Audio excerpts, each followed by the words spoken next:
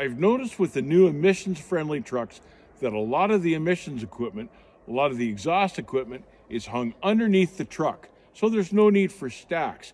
Yet I see these guys with trucks that have the stacks underneath, the real stacks underneath, but they're putting fake stacks on the truck just to make it look more like a truck.